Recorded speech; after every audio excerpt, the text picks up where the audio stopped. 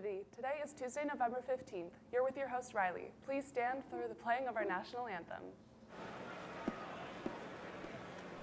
Oh, Canada, our home and native land, true patriot love in all of us command. Quand on brasse et porter le pays, et c'est porter la croix. From far and wide, oh Canada, we stand on guard for thee. God keep our land glorious and free.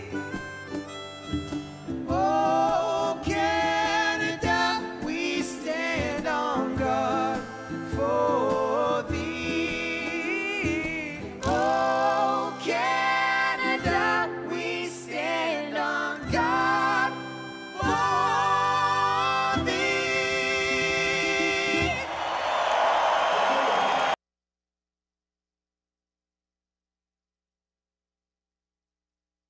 I believe. Oh, okay, beautiful. Please join me in the name of the Father, the Son, and the Holy Spirit.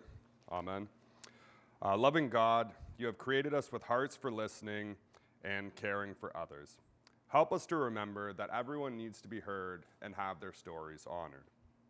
Give us a spirit of patience and compassion to listen to others. Help us to understand that the path to peace and unity is through listening. We pray this prayer in the name of the Father, the Son, and the Holy Spirit. Amen. Girls interested in trying out for the junior girls volleyball team. Tryouts will take place this Thursday and Friday morning at 7:15 a.m. Girls are asked to sign up outside of the gym office and pick up 2 permission forms that must be signed and brought to the tryout in order for you to get on the court Thursday. Please see Miss Lopes or Miss Lalonde if you can't make it. Tryouts for the Holy Trinity Junior Boys basketball team will continue this week. Dates and times are as follows: Wednesday at 4:30 p.m., Thursday at 4:30 p.m., and Friday at 3 p.m. These times and dates are posted on the Phys Ed bulletin board. All grade 9 and 10 students are welcome to attend. See Mr. O'Neill in room 249 at lunch if you need to add your name to the tryout list. Holy Trinity Athletic Spirit Wear hoodies are in the Phys Ed office for $40. Come by the office and grab a hoodie. Reminder to students who have booked grad photos, be sure to show up for your photo and be on time so you don't delay others. Reminder, emails have and are being sent to your school email. The CAF specials today are Mexican fries and personal pizzas. Now over to Ms. Charnish. Morning, Titans. Enjoy this moment because they're never going to let me on morning announcements again. I have broken several things and almost made Mr. Bates forget to pray. A couple of quick admin announcements today. Announcement number 1, many grade 11s will see the OSSLT course that you saw last year on your Brightspace.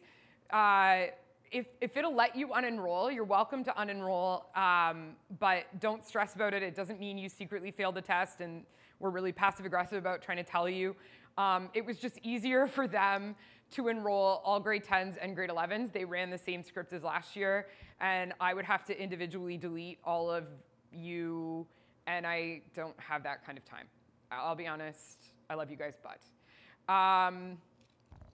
Number 2, a reminder that tomorrow's a dress down day. Please make sure you dress appropriately for the weather and all that fun jazz. And now I would like to introduce a couple of amazing women. They are part of our student support team through the board. Many of you will probably already know Arden, but she's here to introduce Kira, who is the board's recently hired Indigenous social worker, and we're really excited to have her here with us one day every other week for now. So without further ado, I'm going to turn it over to Arden and Kira. Hi. I'm Arden Smeltzer, and I am your school social worker. I'm new to this school this year, although I'm not new to the board. I've been doing this for 16 years.